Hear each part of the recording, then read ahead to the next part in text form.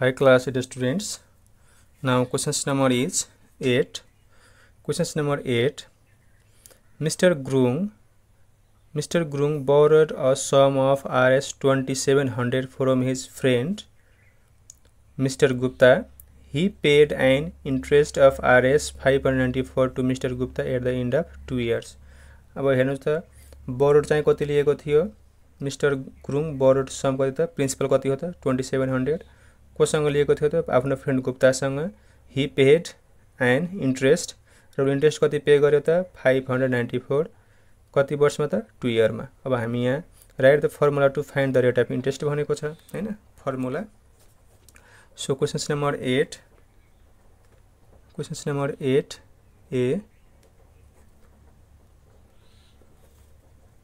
Solution questions number 8 ए मा I मा हेर्नु त ल आई मा के भनेको छ right the formula to find rate of interest RAT rate of interest INTEREST rate of interest R निकाल्ने फर्मुला के हो I into 100 by P into T है P into T now questions number I में के भनेको छ find the rate of interest at which Mr. Gurung borrowed at the sum है भनेको छ find the rate of interest अब interest निकाल्नै भनेको छ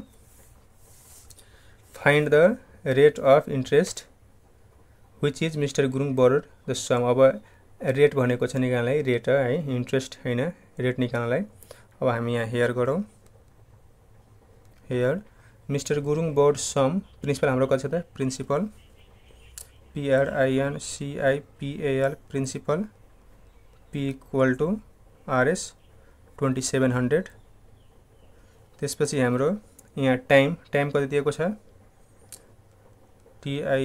time 2 years र हाम्रो इन्ट्रेस्ट कति दिएको छ interest 594 INTEREST interest I equal to RS 594 अब हामीले भनेको छ के त rate R equal to what we have RAT rate R निकाल्ने फर्मुला के हो I into 100 by P into T PT I हाम्रो कति रहेको छ त 594 into 100 by P हाम्रो कति रहेको छ त 2700 into T कति हो त 2 अब हामीले यसलाई क्यान्सल गरौँ दुईटा 0 क्यान्सल अब हाम्रो कति हुन्छ 594 र यसलाई हामीले मल्टिप्लाई गरौँ 27 दुना 54 अब डिभाइड गरौँ 594 divide 54 11% hence the required REQUI or the required rate of interest RAT rate of INTEREST rate of interest is 11%. Now questions number 3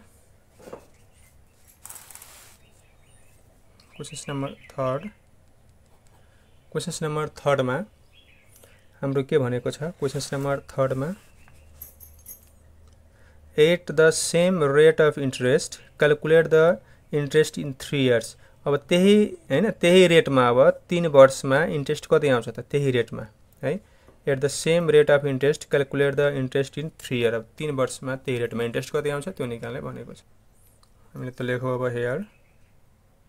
here अब त्यही रेटमा at the same rate हैन at the same the rate of interest calculate the interest in 3 years अब हामी लेखौ interest यहाँ लेख्नु पर्दैन बारम्बार प्रिन्सिपल त्यो है अब यहाँ सिधै लेख्देऊ time time T equal to 3 years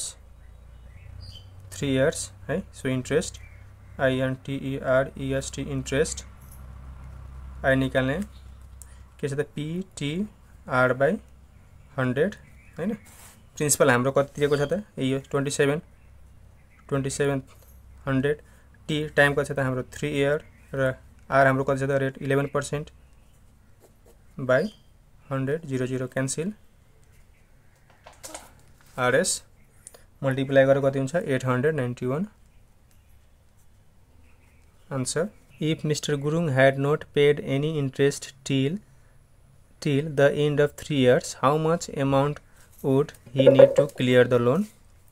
अब यसको चाहिँ हामीले के त अमाउन्ट निकाल्ने भनेको छ। अब अमाउन्ट हाम्रो यहाँ है आईबी लेखेर amount AMOUNT amount equal to हाम्रो अमाउन्टको फर्मुला के हुन्छ त P प्लस I जसमा चाहिँ हाम्रो P प्रिन्सिपल हाम्रो कति रहेको छ त P हाम्रो 2700 प्लस इन्ट्रेस्ट हाम्रो कति आएको छ त 891 है थर्ड नम्बर हाम्रो इन्ट्रेस्ट आएको छ त 891 अब यो दुईटालाई जोड्नु भयो भने हाम्रो कति हुन्छ त amount 3591 so hence the required amount is 3591 है।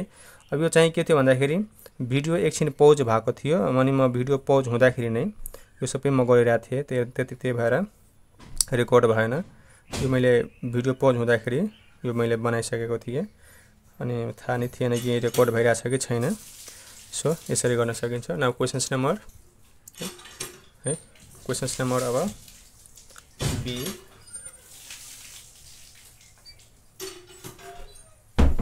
क्वेशन्स नम्बर बी पनि है क्वेशन्स नम्बर बी पनि रेकर्ड भइसकेको छ। यो भिडियो मैले एकछिन पोज गरेको थिएँ। पोज गर्दाखेरि के भन्दाखेरि म अब बनाइरहेको छु थाहा नै छैन मैले भिडियो रिज्युम गरेको थिएन मैले बी नम्बर पनि गरिसकेको छु।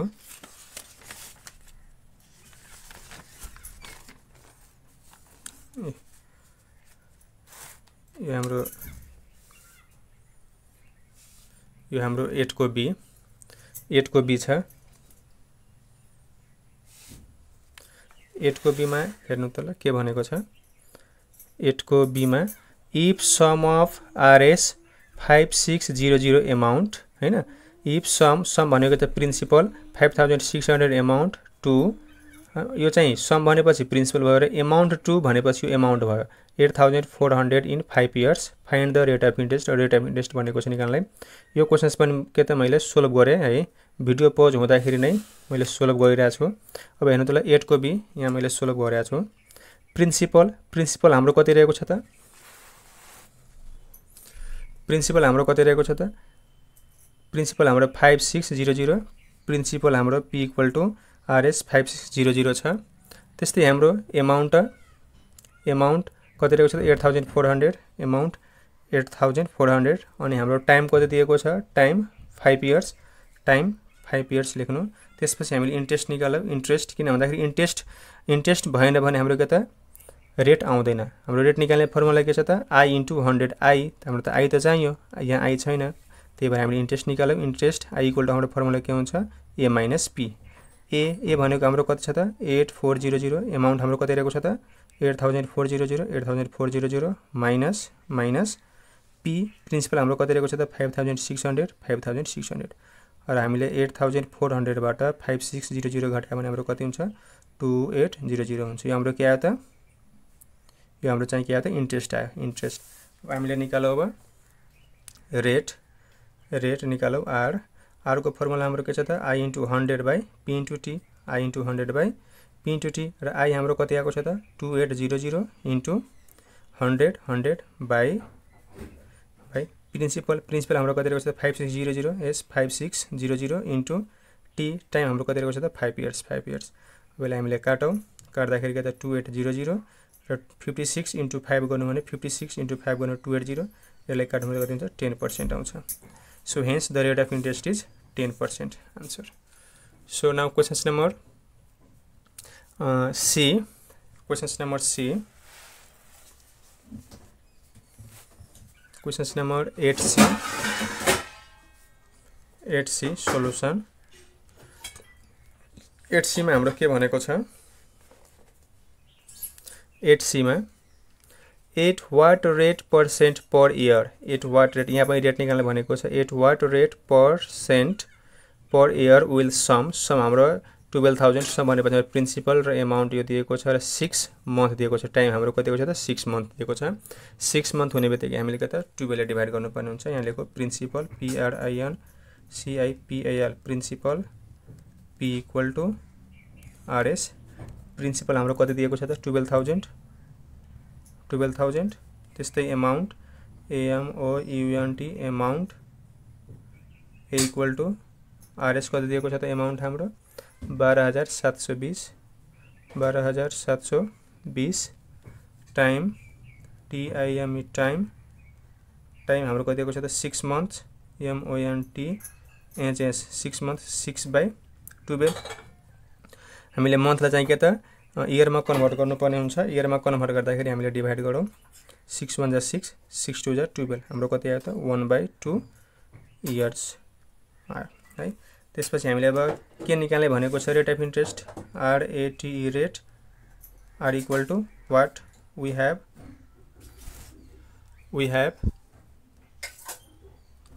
पहिला हामीले के निकाल्यौं इन्ट्रेस्ट INTEREST इन्ट्रेस्ट I निकाल्ने फर्मुला हाम्रो के छ त A माइनस P A हाम्रो कति रहेको छ त RS 12,720 माइनस 12,720 माइनस 12,000 हाम्रो इन्ट्रेस्ट कति आउँछ त 720। अब चाहिँ हामीले के निकालौं त ल rate निकालौं RATE rate. Now rate R निकाल्ने फर्मुला के हो हाम्रो I into 100/PT। I हाम्रो कति आयो त 720 into 100/P हाम्रो कति रहेको छ त 12,000 र टाइम हाम्रो कति रहेको छ त टाइम हाम्रो 1/2 अब यसलाई काटौं 6000। अब हामीले मल्टिप्लाई गरौँ 720 into 100 गर्दाखेरि के हुन्छ 72000 डिभाइड हाम्रो कति त 6000 600 है 600 into 1 गर्दाखेरि के हुन्छ 6000 हुन्छ 00 क्यान्सल कति हुन्छ 12 छक 72 12% है 12% answer. Hence the rate of INTEREST interest is 12%. The rate of interest is 12%. So class 8 students, our questions number 8 has completed. Our questions number 8 complete भएको छ and the questions number 9 I will provide you next videos.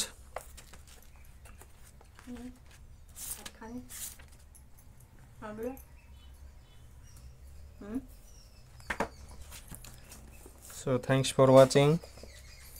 भिडियोलाई share गर्नु होला, च्यानललाई subscribe गर्नु होला।